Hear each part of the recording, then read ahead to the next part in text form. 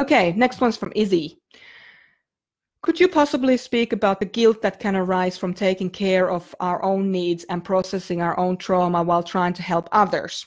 I find that when I'm in a place of processing my own trauma, I become very cautious of what support I offer to others, as I fear the possible toxicity I may bring forward from my past, which makes it harder for me to connect to others in those times.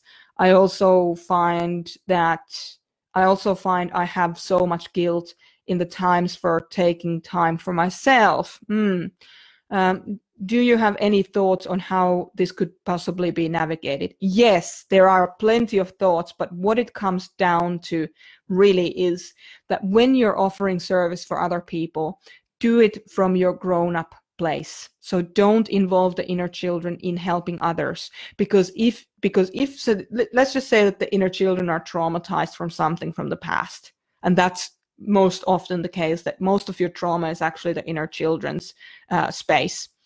You shouldn't try and put the inner children in front of the people, in front of other people, and then that way leak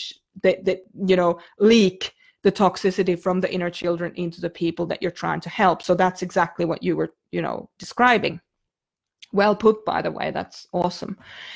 What I would say, though, is that you need to make sure that when you're showing up to other people, that you're doing it from a place of wanting to be of pure service. So truly wanting to be true to the situation and not bring your own stuff into it. So make a differentiation between your grown-up parts of you and your inner child parts of you, and be really, become extremely aware of who's who and who's speaking when. And that's why doing the 4 people within work is so important, that you understand who the 4 people within you are, how they operate, how they show up in different situations, and how you can maximize using them appropriately, because it's not appropriate to bring your inner children's trauma into your interactions with others. So I hope that answers that question. Let me just check. Can you speak about the guilt that arises from taking care of your own needs? So the inner children generally, for INF types, don't want to be a bother.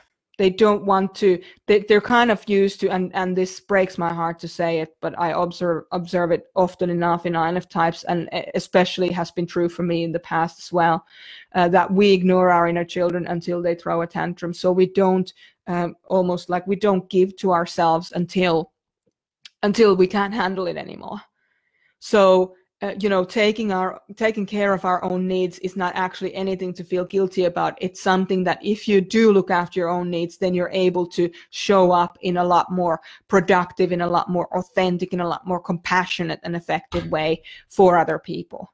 It's very and this may seem a little bit abrasive, but just bear with me. It is, and anybody who's listening to this video who's in a healing stage should not be listening to what I'm about to say, because this is for development purposes. Okay, so this is your responsibility now, whether you listen to this or not. I don't want to hear criticism about my answer from people who are in a healing space. You need to just respect yourself enough to say, okay, this is development stuff, so I don't have to get upset about this. But I will say to you that, if you feel like you should be, sacrificing yourself for other people, that automatically means that you think you are more important than other people, because you're coming from a place of, I need to help other people. They can't do it for themselves. I have to help them. So you think it's basically a form of being obnoxious, because you think you're the one who can help them. Where sometimes, and most of the times, the best thing you can actually do for people is to let them work things out themselves, so that you empower them by not doing stuff for them. If you're familiar with the drama triangle of Stephen Karpman, you can look at it from the helper's perspective, from the rescuer's perspective. The rescuer needs a victim to feel validated and to feel important. You, my friend, you are important. You don't need somebody to help to be important. So therefore, your self-care should actually be important, because you're important.